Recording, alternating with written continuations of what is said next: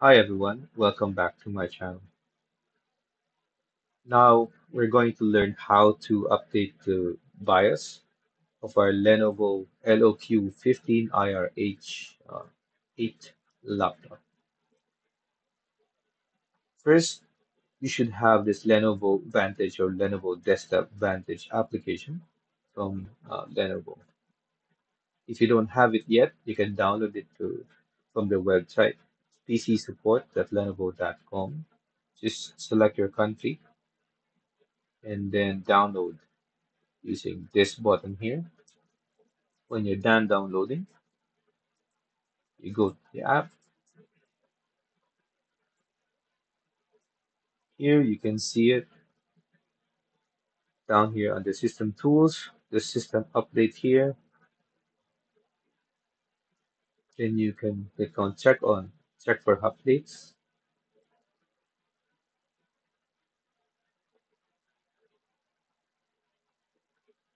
Make sure when you update your laptop, you have at least 20% of power and you're plugged.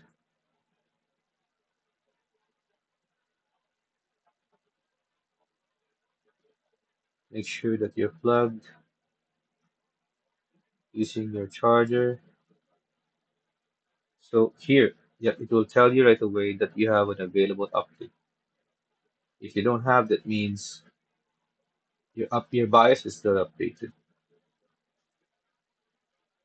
Good thing about laptops though, most of these doesn't require USBs anymore, USB drive compared to a desktop. Alright.